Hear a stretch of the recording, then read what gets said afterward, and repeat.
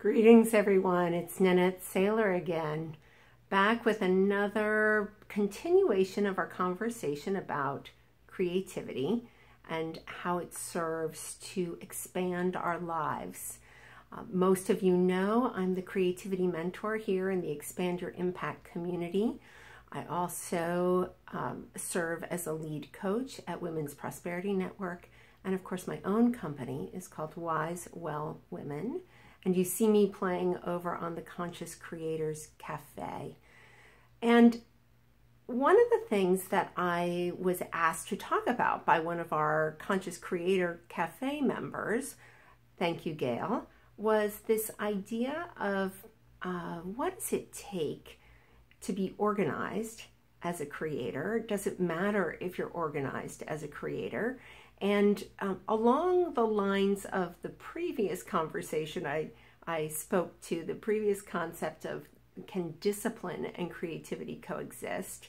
I thought I would expand that dialogue a little bit and talk about organization and creativity. So because to me, discipline and organization, they're two slightly different things, aren't they? So discipline speaks to me about this idea that we stay in practice, that we continue to do things until we improve at them. We practice our drawing, we practice our painting, we practice our singing, we practice our writing, we practice our dancing, we practice our cooking. All of those things are creative activities. And by practicing them, by staying in the ritual and the routine and the discipline of doing those things, we get better at it. And not only do we get better at the output, but the experience gets more and more and more enjoyable. So organization is what makes it possible to even begin the practice to begin with. So when I moved into my new, much smaller abode, I now live in a 2-bedroom apartment. I used to live in a 3-bedroom house with a 10 by 10 shed in the backyard. Now I have a 2-bedroom apartment, and that's by choice. I live over in a beautiful, beautiful part of the beach here in Boca Raton. I am thrilled to be here. It did require that I give some attention to how it is that I could organize my creative supplies, particularly when it's my intention to expand my impact by doing more workshops. What was one of the reasons that I did less workshops? Because it's a hassle when you're not organized to gather up all your stuff and to be prepared. It's hard on the fly to be prepared when you're not organized. The same is true when you're starting a creative activity. If I wanted to follow my energy today and spend a few minutes coloring, if I couldn't find my coloring book and my gel pens and my Sharpie markers or my colored pencils, it would be a pretty frustrating way to get started with what is supposed to be an expanding and enlivening and energizing activity. The same is true for if I couldn't find my sewing materials, if that's what I wanted to do, if I couldn't find scraps of paper to use in collaging. What if I wanted to do a vision board today, a small one of those mini ones that I talked about? If I couldn't find the paper, the scissors, the glue easily, do you think that I would continue that thought, or would I get distracted and end up doing something else?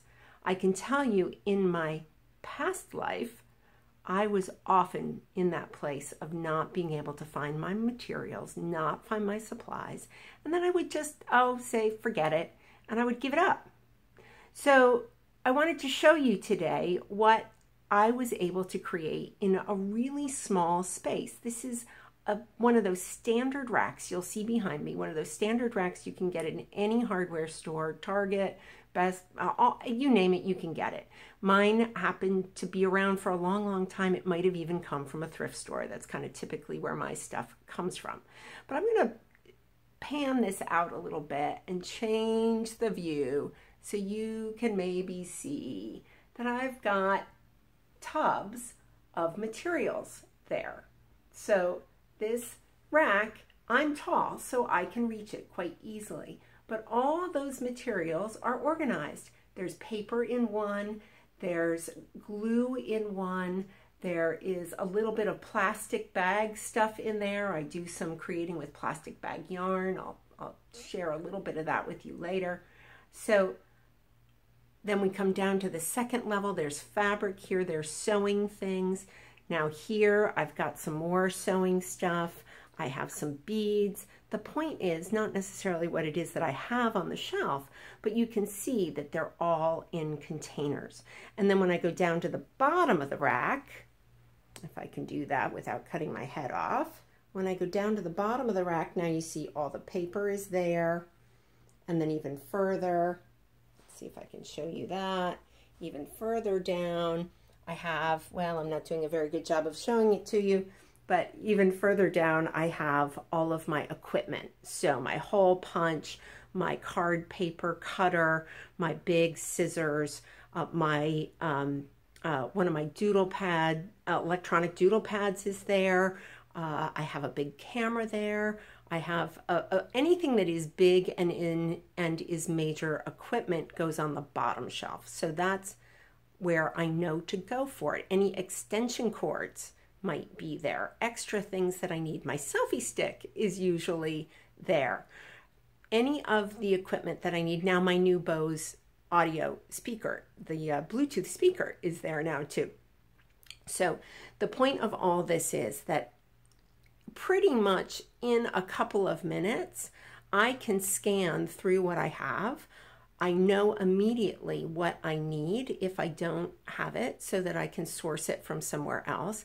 And if I were running out to facilitate a workshop today, I could grab a bag. I could quickly put the supplies that I need. I also keep Ziploc bags in each of those boxes so that the Ziploc bags are available to transfer supplies. And so when I come back, it gets much easier to put the supplies away.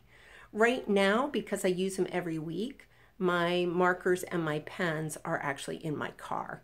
And I do have a small case that I bring in the house. But I'm using my markers and my pens every week, sometimes twice a week at workshops that I facilitate. So those are staying in the car for right now. It just makes it easier.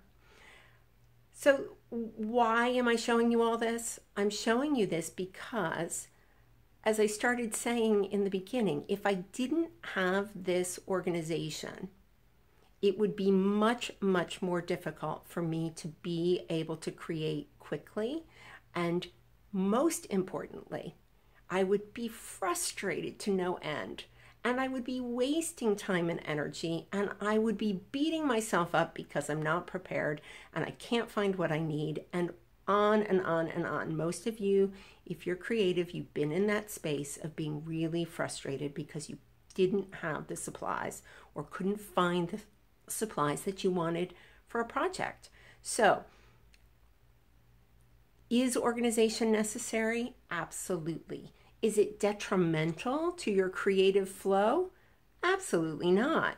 Now, you'll see that I have a couple of boxes here that are kind of open-ended, so I can just throw things in when I see them because I know me. I know that that's my style, and then I can transfer into the boxes if I need to.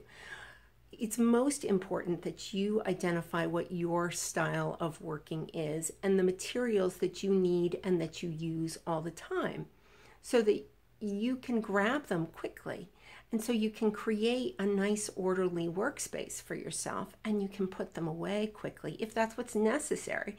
Now, if I had a whole separate room that was a craft room where I could leave supplies out and I could have projects half done out on the table, beautiful thing. I would still need to have a go-to place for the key items that I use in those projects. So that's how it serves. Really to keep me in the energy of being in the positive of the creative process, not in the frustration of worrying about what I didn't gather, what I didn't get right, not having the materials, getting halfway done and then not having what I need. All of that is detrimental to my creative process, and particularly relative to creating a business that's based around a creative process. It's super detrimental to my psyche to feel like I can't quickly put things together in an orderly way to facilitate workshops for clients. That's most important. And if I'm always fumbling around with that, then how could I possibly sell creative workshops frequently if I'm in the back of my mind always worried that I'll never be properly prepared because I'm not organized? So that's the message for today. I hope that it will inspire you to consider getting a little bit of organization around your supplies and your materials, not because I particularly care that it's neat and tidy, because that is absolutely not my motivation.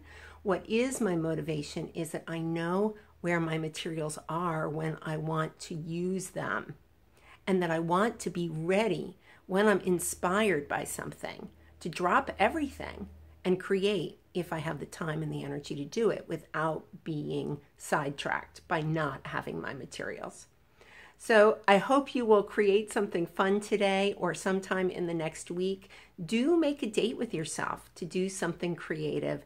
Grab some materials. I know everybody's got something, and I'll be talking soon about the couple of quick ways that you can get your creative juices flowing that don't require a lot of space, don't require a lot of materials, can be done in a short period of time so that you can get started and to be inspired to continue on with something else.